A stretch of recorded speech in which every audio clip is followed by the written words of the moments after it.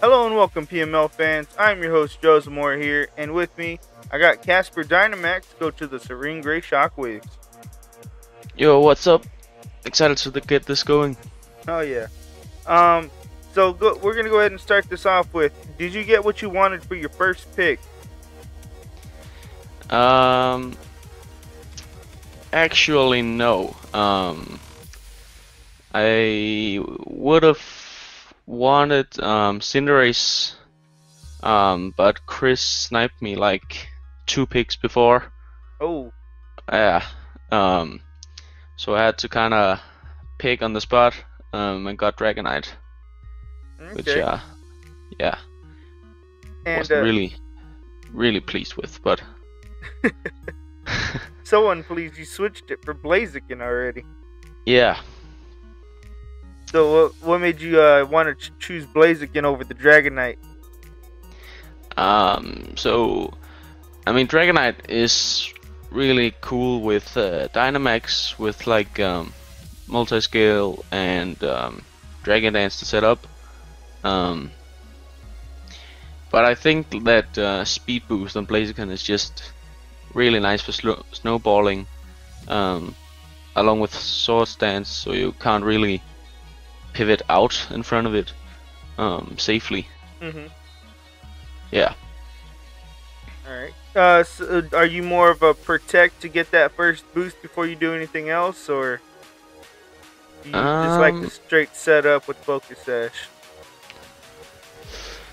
I mean, it depends, I think. But it's definitely a nice option to have with your protect. Because yeah, its base speed isn't that great, but after a boost, it'll definitely outpace most stuff.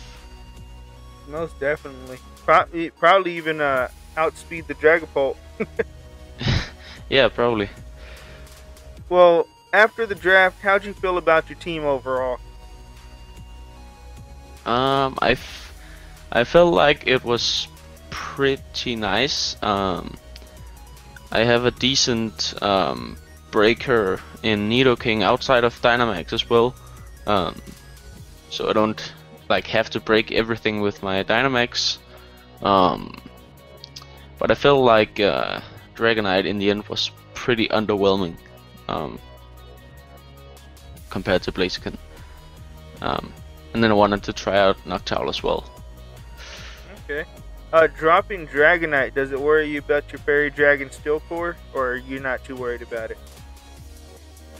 Um, a little bit, um, but I think it'll be alright.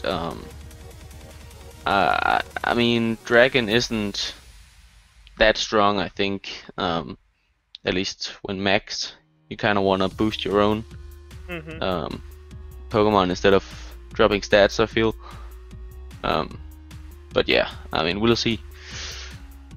Yeah, well, even though you do lose the Dragon typing, you do end up rocking out your Firegrass Water Core pretty well. Yeah, yeah, yeah, that definitely also helps. But yeah, I feel like they're nice, like to guide you when you pick, but there's a big difference between like how well they work together. The mons themselves, um, yeah, compared to like just the types.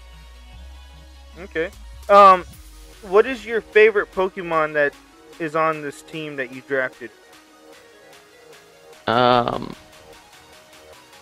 I really like Nidoking, and I really like Solrock as well. Um, the ability to just like have your opponent second guessing themselves every turn is really nice. And it means they can't really play as safely as they would have, which is really nice in a tier 5 pick. Oh yeah, make them force that prediction game. Yeah. Well, other than the two changes you already made, are you planning on making any more changes to make this team better?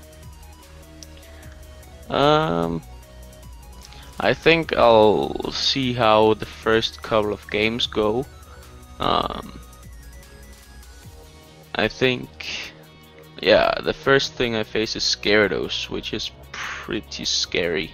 Mm-hmm. Um, and Hexorus as well. Um, yeah, it'll mostly depend on how I kick off here. Most definitely, man. That sounds like a quick feet Jolteon kind of game too. Yeah, definitely. Um, how do you plan on making this team work without giving away too much of your strategy? Um, I think like um, Dynamaxing at the right time. Um, not rushing into it. But not like saving it for the last turns either. Mm-hmm. Yeah, that's probably the most important part, I think. Yeah. Okay, man. No problem.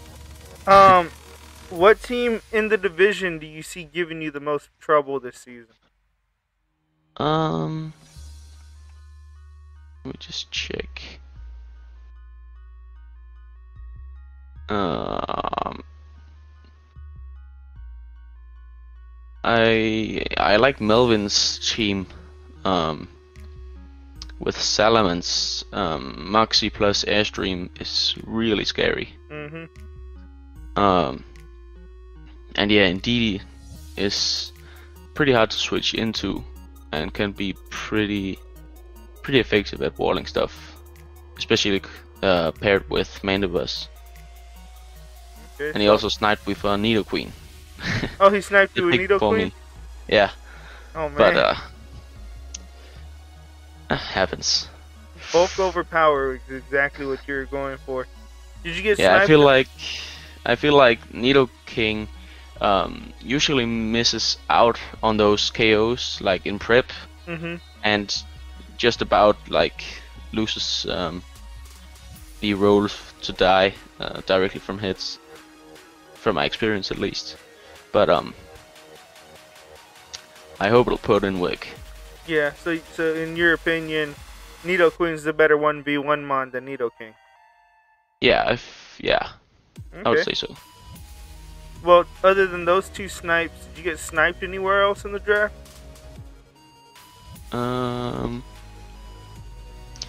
Yeah, I wanted, I think it was Lantern. I wanted a bunch of other waters than Gastrodon, to be honest. And I mean, it's pretty nice, Gastrodon, with like reliable recovery and yeah, still an offensive presence. But that quad weakness to grass is really annoying, and freeze dry as well.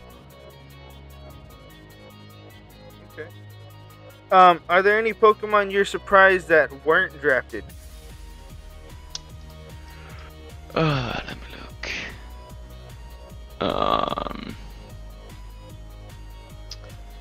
I think Togekiss is pretty surprising. Cause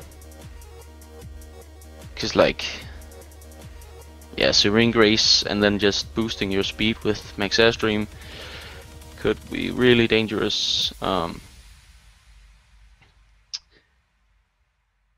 think